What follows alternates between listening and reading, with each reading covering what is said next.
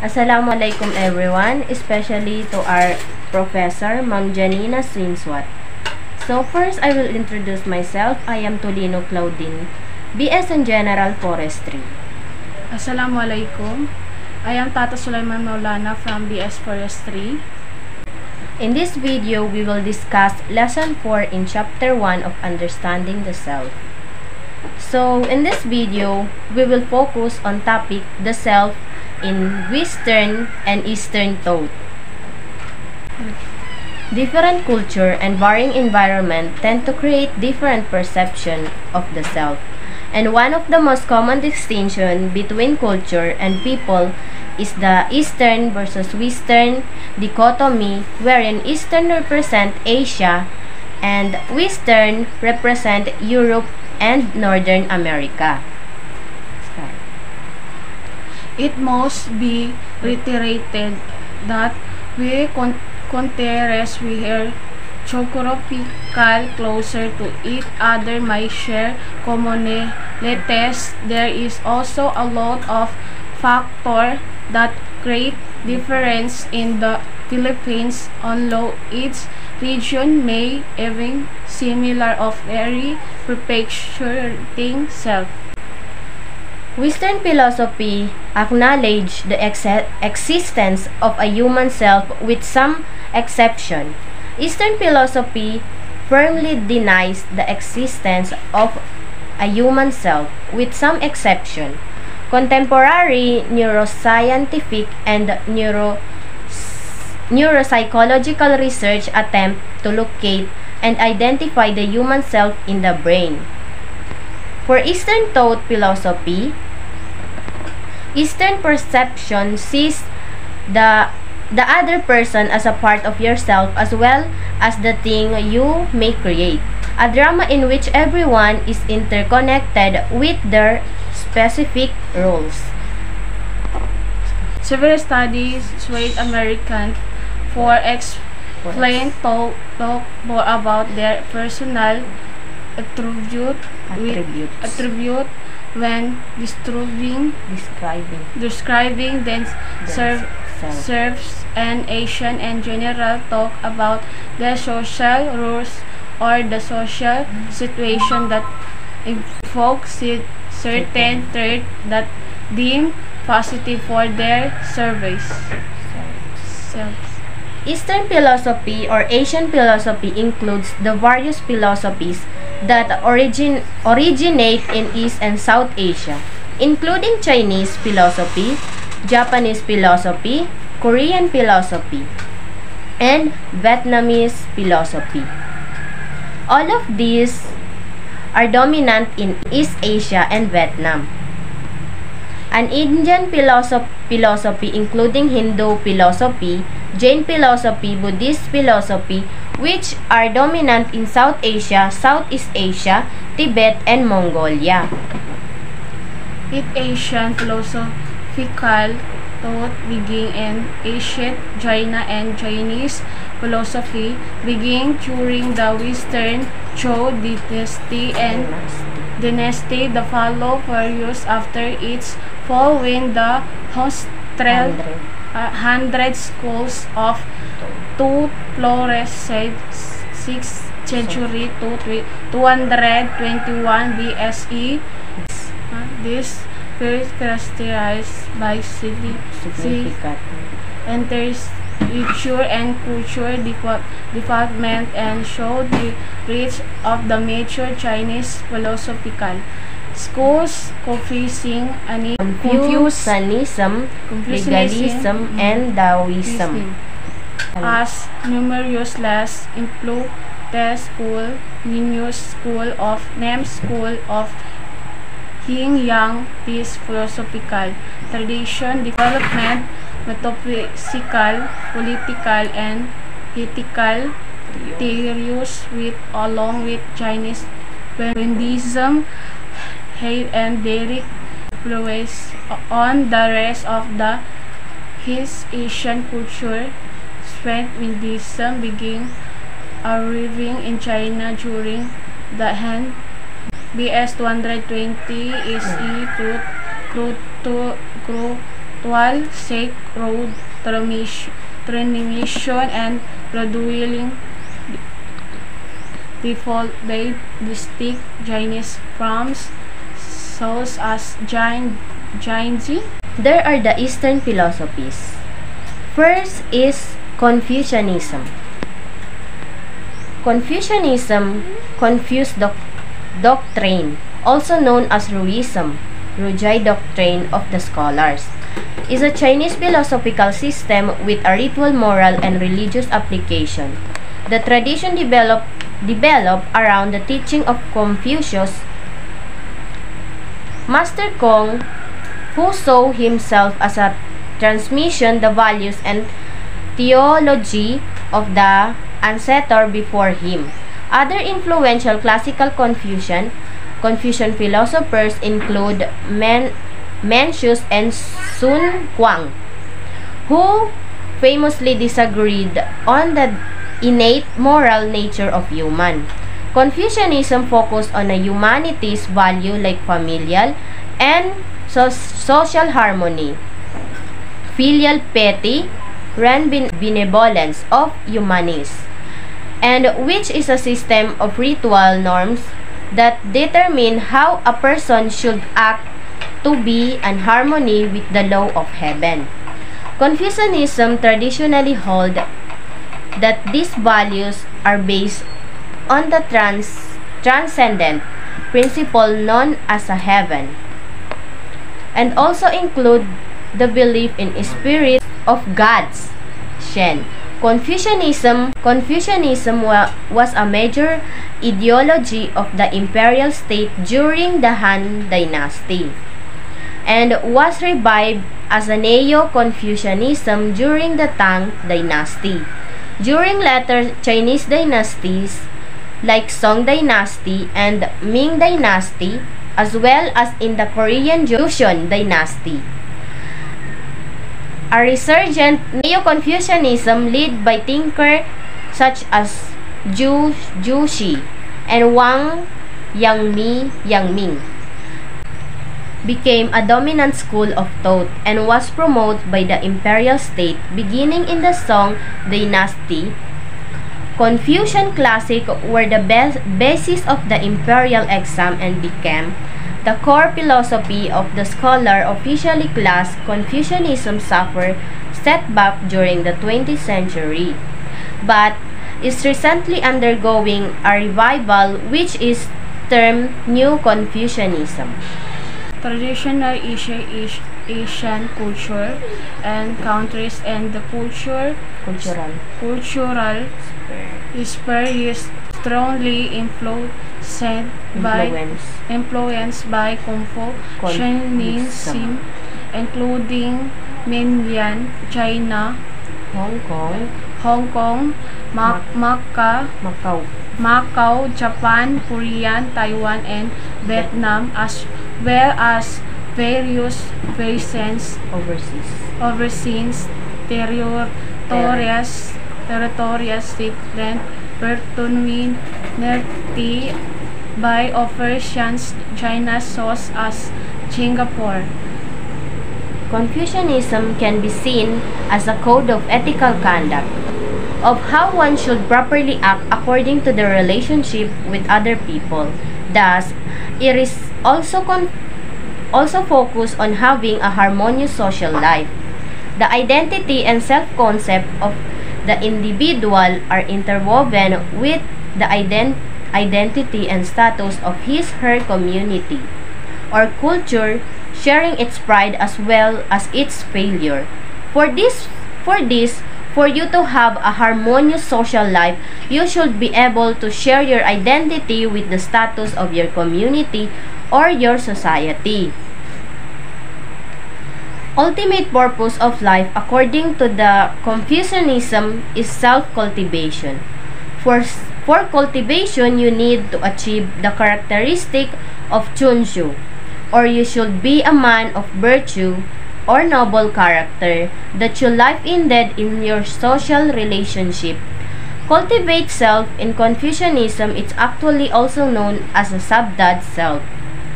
Your personal needs more or repressed or sabdad for the good of many, that you can control your personal needs for the good or better for all. The second philosophy is Taoism. Taoism. Taoism or Daoism is term of various philosophies and religion systems that emphasize harmony with the Tao. Chinese saying Dao, literal the way, which is seen as a principle which is source, the term and pattern and substance of everything that exists. Taoism tends to emphasize virtues such as effortless action, sharing, naturalness, simplicity, and spontaneity, with pleasing less emphasis on norms and ritual as imposed set to Confucianists, the attainment of immortality, truth, external, archimi within, and internal archimanidan, with important goal for many Taoists historically, clearly for forms of Taoism development and the 4th century BC, including both the cosmological theories of school of naturalists and the Qing, the school of naturalists, or Yang was other philosophical school setting concept of Yang and 5 elements Zhu Yang consistent founder. The Tao Te Ching for c. 4th century BSE, traditionally attribute to Laozi and the Nanhua Jing. Zhongji are considered the key texts of the tradition of the first organized form of Taoism, the Tianxi Celestial Master. School arose in the 2nd century.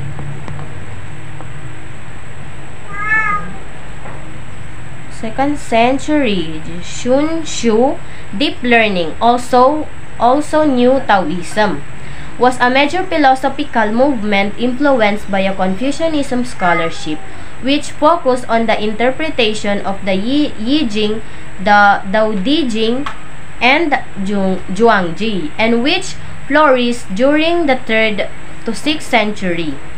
The most important philosopher of this movement were He Yang, Wang Bi, and 7 sages of the Bamboo Grove, Gigong and Guangjing.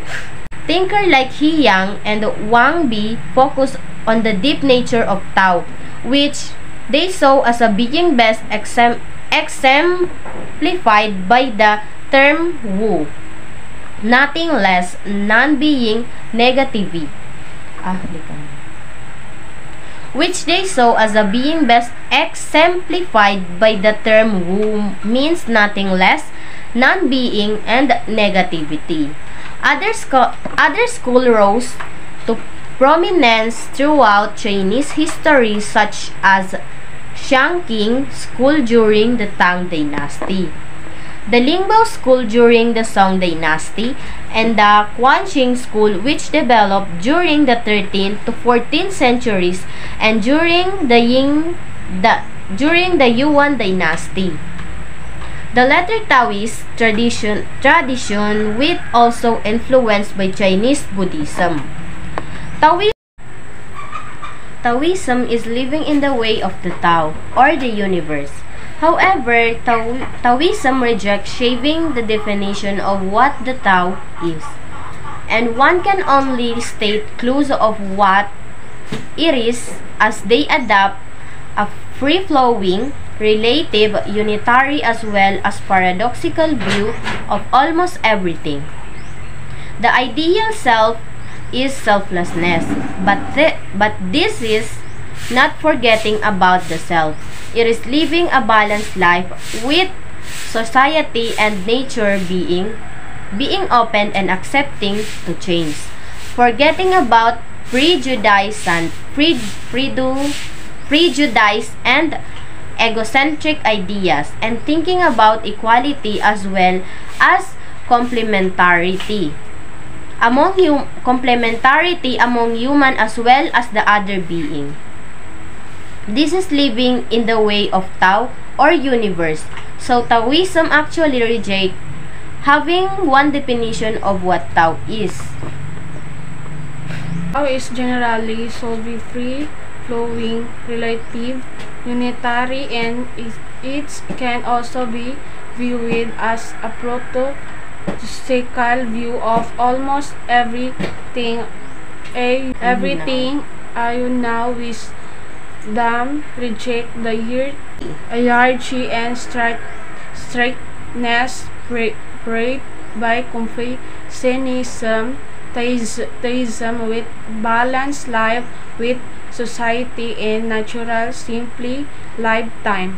So the self is not just an extension of the family or the community, it's part of the universe. Taoism not only thinking of yourself but also your society and nature.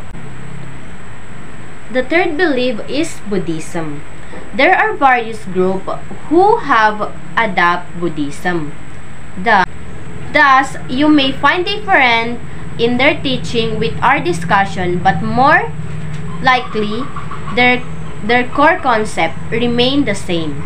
The self is seen as an illusion, born out of ignorance, of trying to hold and control things, or human-centered needs. Thus, the self is also the source of all this suffering. Is this therefore our case to forget about self, forget the cravings of the self, break the attachment you have with the world, and to renounce the self, which is the cause of all suffering, and in doing so, attain the state of nirvana, and self the illusion born out of ignorance. Confucianism and Taoism still situate themselves within a bigger context. In striving to become a better person, one does not create a self above other people or nature, but a self that is beneficial to his community as well as in order and harmony with everything else. As for Buddhism,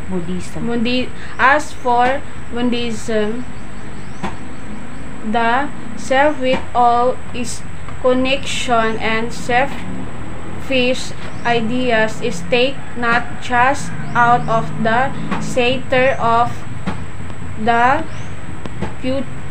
picture, but work that will picture From the whole picture. From the whole picture Entirely. Confucianism and Taoism still suit the self with within of bigger context and striving to become a better person.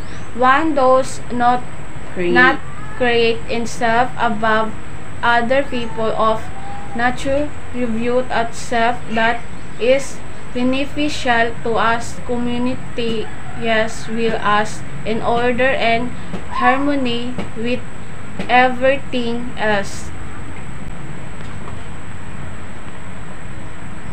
Kambali na. In this Eastern, we related on the Oriental or the Chinese philosophy. Now, let's go to Western philosophy.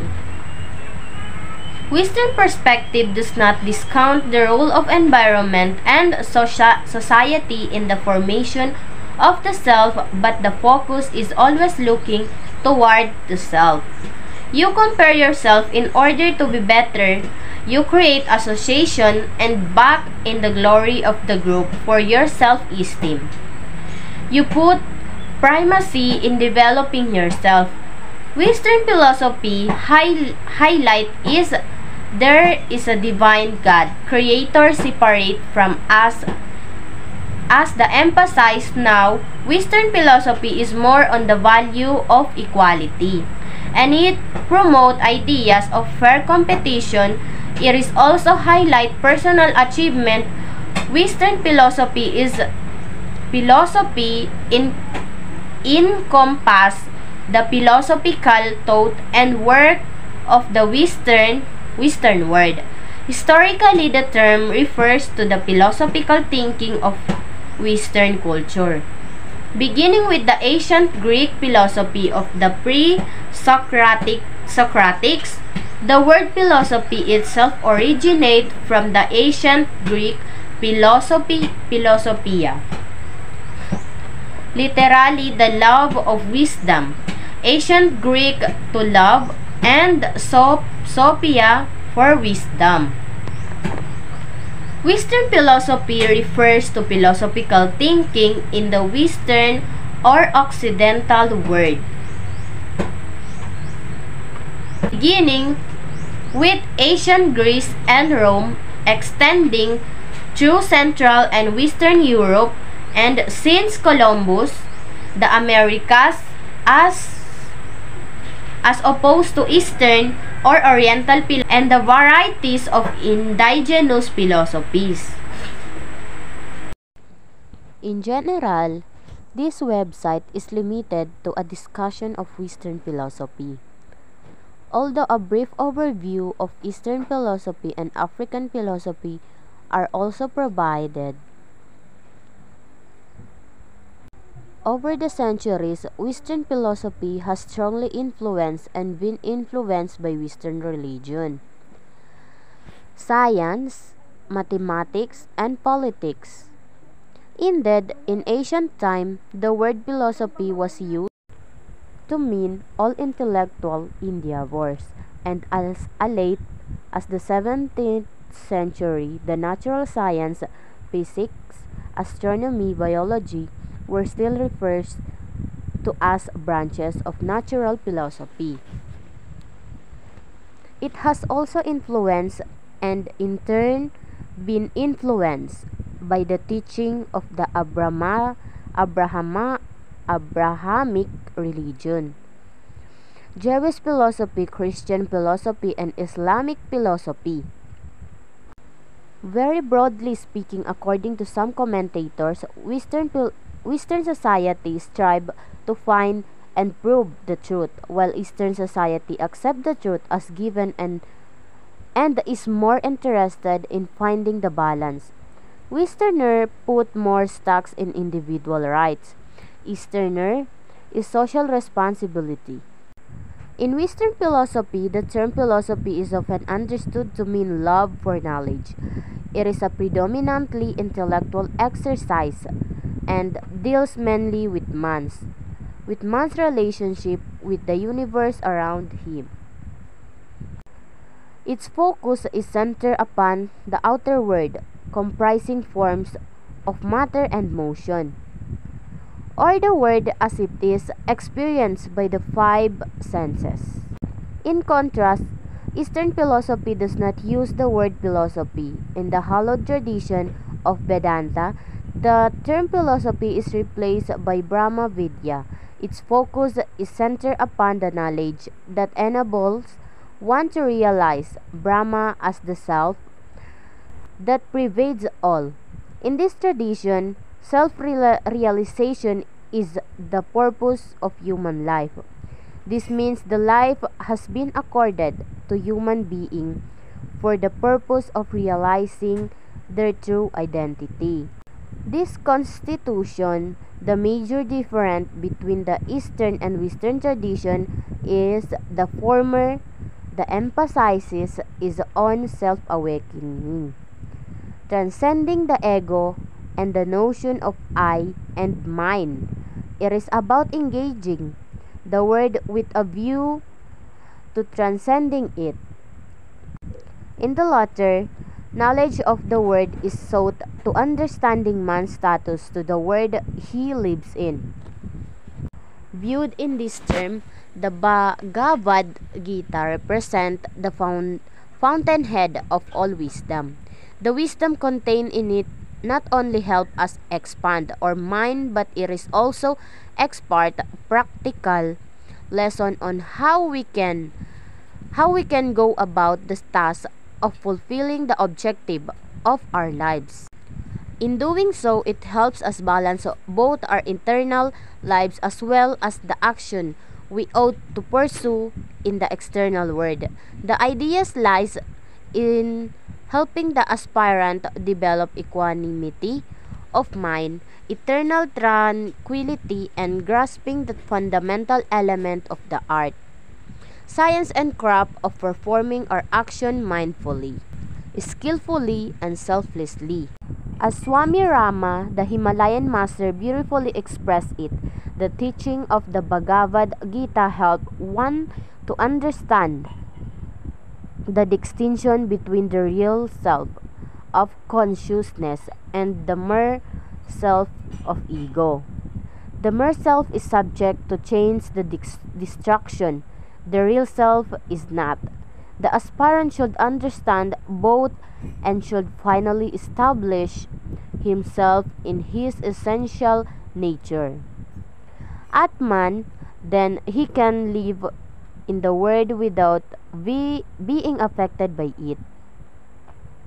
In the domain between the real self and the mere self lies our antakarana, interval instrument, which plays a most important part of both our internal and external life is not understood. Both goal of life living in the world and self-realization. Self-realization are defeated. Our psychological life needs profound and deep study if we are to free ourselves from the quagmire of emotionally, egoistically preoccupation and self-delusion, and if we are to realize our fullest potential for the unfoldment of consciousness. Now, we compare the Western and Eastern philosophy. Western philosophy, again, it is individualistic. It is actually came from the school of thought from the Greek philosophy, takes its root from Rome and Christianity, specifically Judeo-Christian. We can say that Western philosophy is more of Latin, while for the Eastern philosophy promote is collectivism. It is based mainly in Asia, more specifically the Chinese philosophy. It is root from Confucianism, Buddhism, and Taoism. Generally, Eastern philosophy is like classical Chinese philosophy. Now, the main principle for Western philosophy is self-dedication. When we say self-dedication, we have service to others, that our life focus on service to God, service of community, and so on. This because of the Christian influence may not also there in the beginning to find meaning. While for Eastern philosophies, its main principle is unity, there's actually the main point of the journey of our life that going to eternal realities. Western focus ethics, Western focus ethics, while Western focus on the virtues. When we say ethics, it is deciding what is right and wrong, while on your virtues, it is the repeated values that we have. Virtuosity is also selfless approach to life. Since Western is individualistic, its focus on development of the self, and the Eastern, since it's collective, its focus on yourself and its role with the society.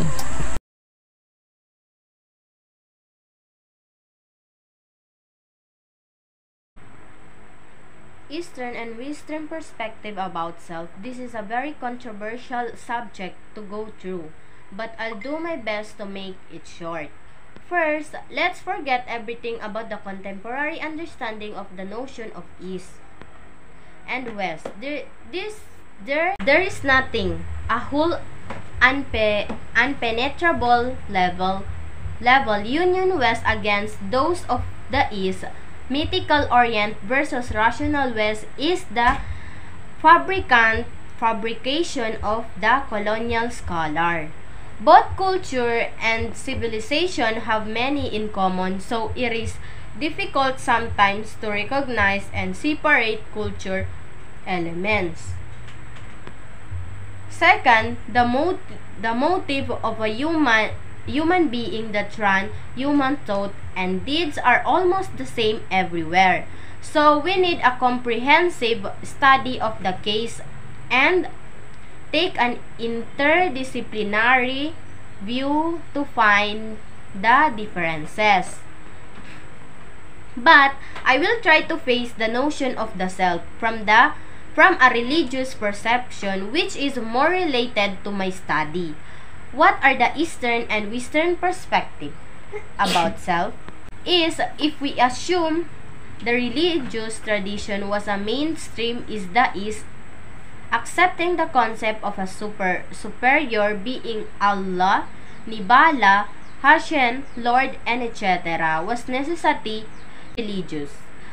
As a follower, you should live in a way that God demands. Every single aspect of a follower's life will be defined by the concept of obedience, submission, and dedication. They should surround their will to the Lord, irresistible one. The ultimate aim of a worshipper is the contentment and the satisfaction of the worship. How? By eliminating their will and following His commandment, denial of their personal self, and becoming a God-oriented self, the first step toward His eternal and glorious kingdom. As an Eastern, the concept of the self stands for something which always exists somewhere out of you. You are not individual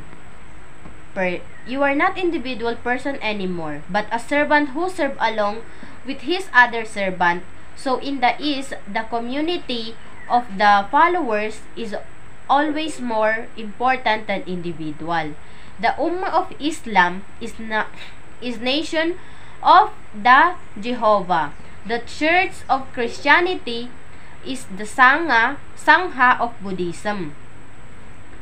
Are some of these communities with which their interests always come first, so that followers need something, even sacrifice themselves to protect it. In one word, self-direction in the East is outward. For the West, let's assume that we can associate the West with the concept of rational atheism. By this, I mean the religious tradition like what we have in the East is not dominant as a school of thought in the West. And I don't mean the Eastern deism is irrational. Well, if we put the age of mythology away, which we can actually categorize it as religious ideology in the Eastern sense, Then, we have a bunch of the philosopher who they generally didn't believe in the kind of personal gods, or at least not a god who be able to change our human way of life. Their approach to the world was formed around a materialistic view with a rational realism that seek the reality of the nature of everything by studying their attributes and properties. The human being was part of this world. The only different about human was his cognition and awareness. The human is the only creature who can be studied by very him or herself. The journey of the Western people into the depth of their most inner labyrinth of self start right there. To the ancient Greek and its political system based on a king of democracy, all tongues, slavish women, and a majority of low-level citizens, including vote, so at importance of the concept of individuality. Even the aristocracies of Plato and a king of self-oriented approach to governing over the political system. However, it was based on the people votes, but it is heavily defended of and let individuals' opinion every the issues. With the cases, the vote only belongs to the God or his messengers on a council of his choosing surveyed which divided based on his which interpreted truth is revealed message not based on words safer's opinion. We can see the sparks of what it called humanism in the legitimate area back in ancient Greek and the Greek, a weaving in joyful life and individuals, not the society. Unless we consider society a gathering of the individual and the mind priority of Western society. And the theory of coursing we go through disputes over the capitalism and modern slavery. You should make yourself happy in this world. It's the ultimate goal of life. In a word, I want word, self-direction and the wish and inward. I consider Christianity as an Eastern tradition, and of the East, I mean cultural East, not geographically. We have many examples of democracy system also in the East, like the term of the Bay'ah, an Islamic tradition which means swear an oath to the rule by the people of the Muslim society, or Ummah, which give him the authority to rule over them. Sometimes, like the election, I'm not evaluating the inward or outward direction which we mentioned above.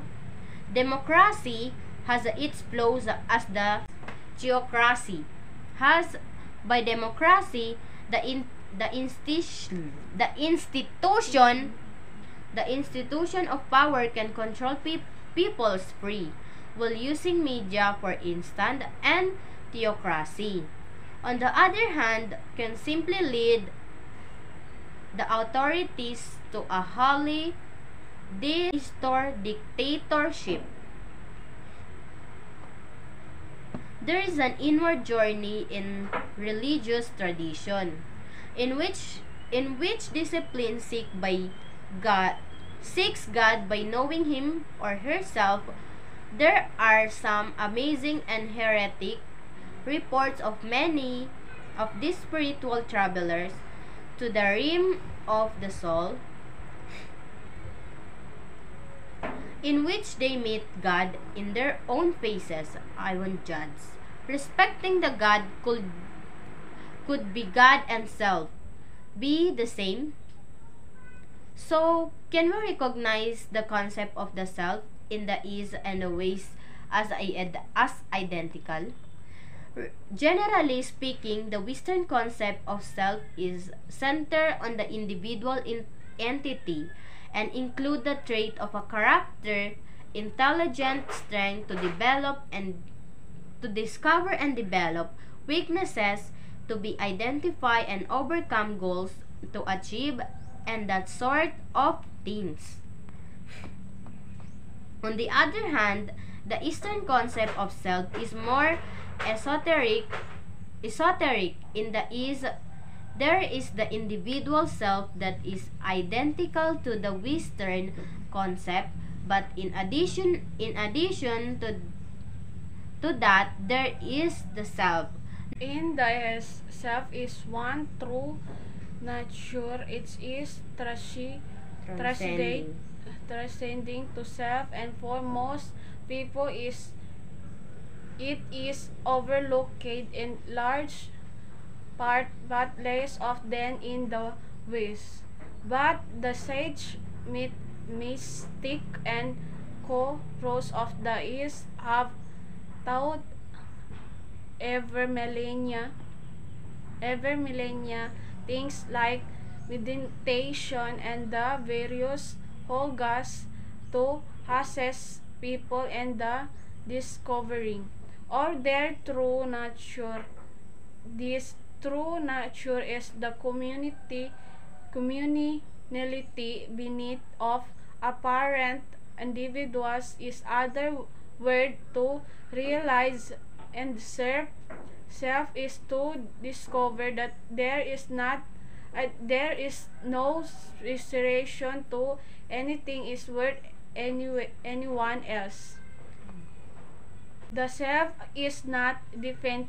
Open mind don't concept it is not which witnesses and event the overratement or cessation and the body and all thoughts and emotion that ear experience it is silent, still, alert, and profoundly peaceful to sweep up realizes the self and have come to consciously and abide in us through nature and considered to be electing it. The Western self is subject to change for the better or worse depending on how life circumstances play out, so one can work on improving it and defining it endlessly. But the Eastern self is untouched by anything and cannot be improved upon. It is unbounded wholeness, having no discernible trait that can be measured or quantified in any way. It is free of everything in the phenomenal world, because it is transcending to everyone thinks in the phenomenal world. The view of Western and Eastern philosophy are diametrically opposite. In the West, there exists a multitude of definition of the self, whereas the predominant view is the self is rather an illusion. In Western thought, people tend to answer affirmative and think of self as an entity separated from other. In Eastern philosophy, Eastern philosophy taught that self is often treated as an illusion. Western philosophy deals with individual, while Eastern philosophy is related to collectivism. Both philosophy center on virtue. Eastern philosophy takes more of a spiritual approach, while Western philosophy is more hands-on. The difference between Eastern thought and Western thought: when we discuss Eastern versus Western philosophy, we are talking about the imaginary division between culture from the Western Europe and have been influenced primarily by the Judeo-Christian philosophy and culture from Asia that have been influenced primarily by and why of the Eastern philosophies such as Taoism, Buddhism, Zoroastrianism, Shinto, Confucianism, and etc. The foundation principle of these philosophies affect the world view of the individuals within this culture, which in turn affect the literature produced by each culture. The Judeo-Christian worldview sees the world as having been created by the master plan of the benevolent, omnipotent, omnipresent, omniscient God. There is an order in the universe created by his God and opposed by the devil's evils and or opposition to his divine will. There is a clean-cut distinction between God and evil. Eastern philosophies is quite varied and their belief regarding the deities. Many of the philosophies as have a regard for proper behavior and difference to hierarchy and natural is often represented as evidence of a natural order, but one key difference between Eastern and Western philosophy is a belief in the need for a balance between in good and evil. It's essential to understand this aspect of the world view in order to understand the world view presented. The meetings we study in order on or Native American unit. The Taoism young symbols representing of integrated nature of light and dark forest and the universe do not be tempted as shine Western.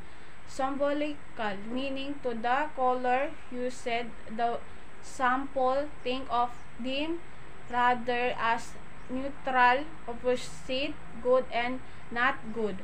The philosophy suggests that because we can only know good and relation to not good, then not good is necessary and anything necessary is natural and therefore positive. This is not to say that falling grades and passing grades and equally revered in Asian culture. Neither is not to say that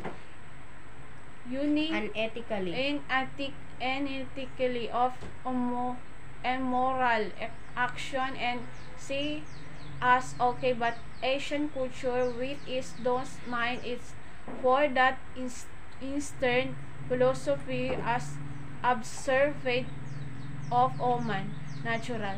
This is the potential for good and evil to everyone, and what occurs and natural fact of the universe must be accepted.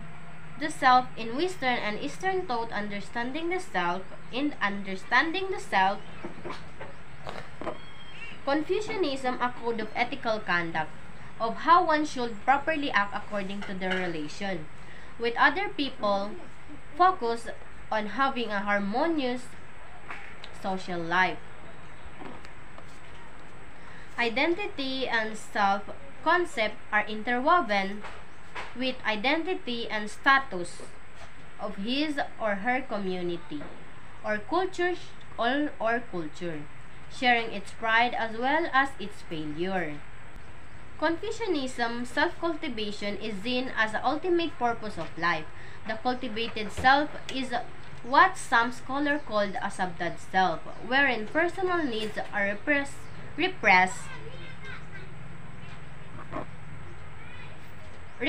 for good of many. Confucian society are hierarchical for the purpose of maintaining order or balance in society. For Taoism, this is living in the way of the Tao or the universe, reject the hierarchy and strictness by the Confucianism and would prefer simple lifestyle and its teaching.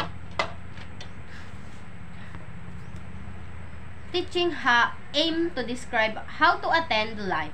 The self is not just an extension of the family or the community, but rather the universe.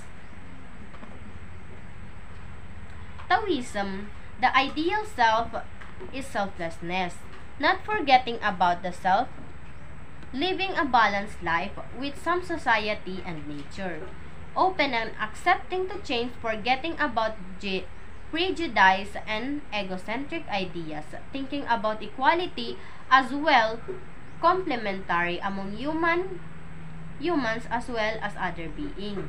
Buddhism, the self is an illusion born out of ignorance, of trying to hold and control things or human create needs. The self is also the source of the suffering. It is our case to forget about the self, forget the cravings of the self, break the attachment with the word, and to renounce self, which the source of all suffering. Western thought, Western perception does not discount the role of environment and society in the formation of the self, but the focus is always looking toward the self. You compare yourself in order to be better. Create association and box in the glory of the group. For your self-esteem, and most importantly, put primacy in developing yourself. Although there are certainly different between Eastern and Western philosophy system, they both aim to same goal of apprehending truth and understanding the best of the way to live one's life. Modern day scholarship often makes a serious and arbitrary distinction between the two, which unnecessary and erect and artificial boundary between the two traditions. Since the discovery of Eastern philosophy by the Western explorer and scholar in the 18th and 19th century, there has been an arbitrary division maintained, especially in a college and university, between Western philosophy and Eastern philosophy. System present radically different view of the world. There is no division between the Eastern and Western philosophy when it's come to the most basic question of what means to be a human being. The fundamental purpose of philosophy is not found meaning in one's life and purpose to want both, and there is not major difference between Eastern and Western philosophy. According to that understanding, Have you ever wondered about difference between Eastern and Western philosophies apart from geographical location.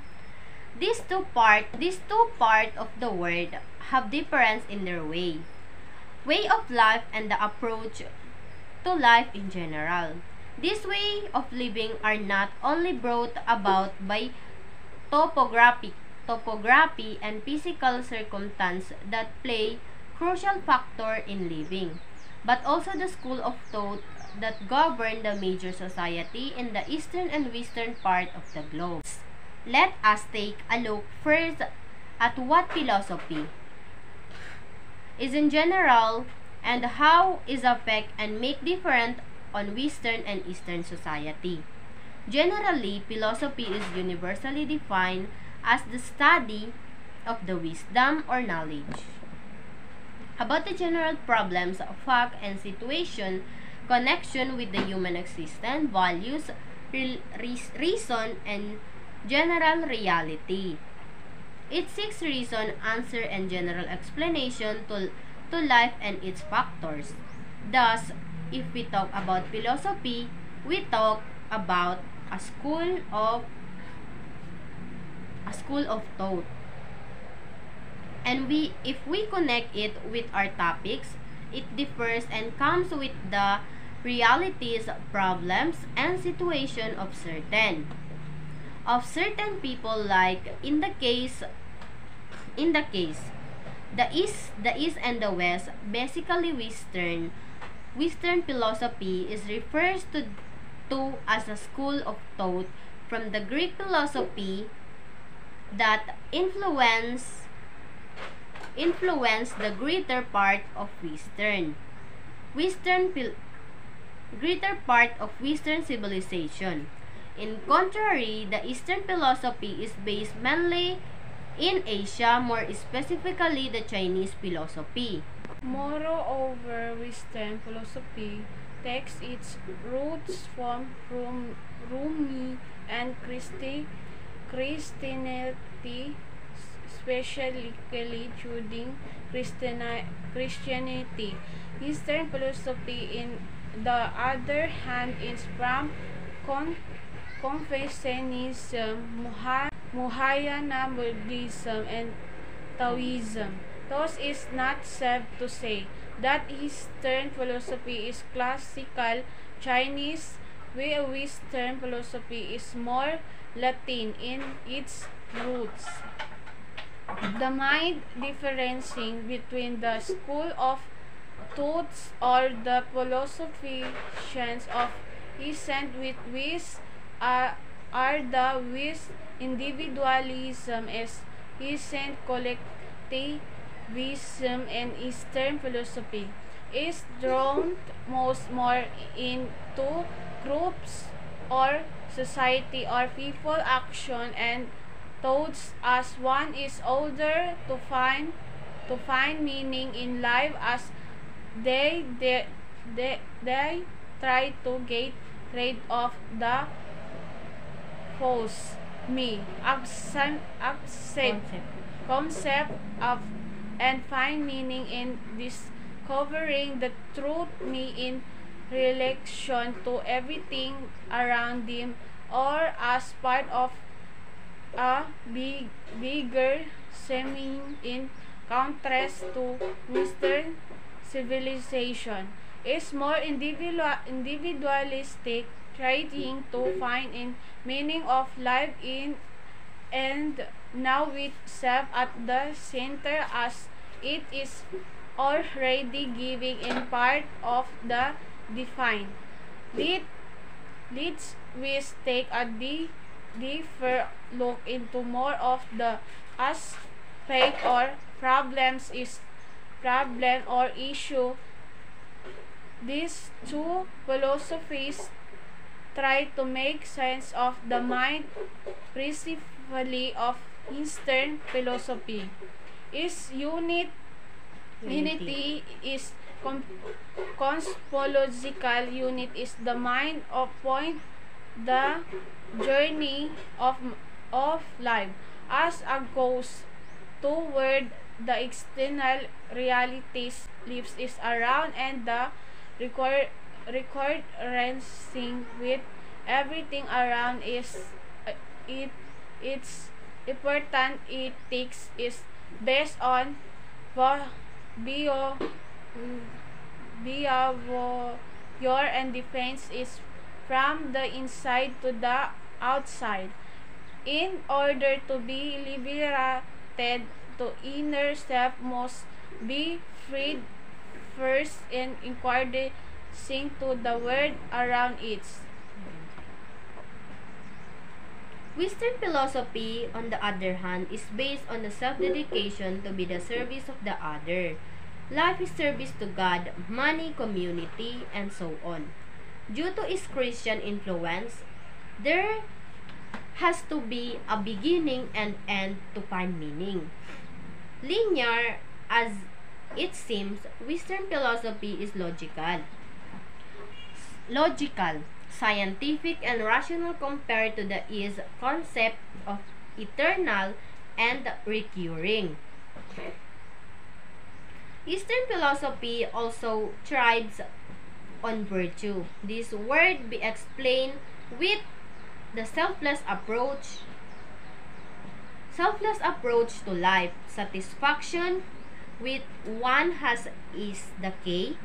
Meanwhile, Western philosophy focus on ethics and individuals. One must one must do what is supposed to be done without causing ill to others. Success is based on how much one walk his path without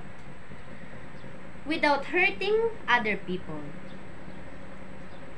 Eastern philosophy is also more about the spiritual, while Western philosophy is more of a hands-on style. The difference is the I of the West and the we of the East, as as as one focus on finding the truth and meaning. 3, 2, 1. That's all for today's video, and wassalam.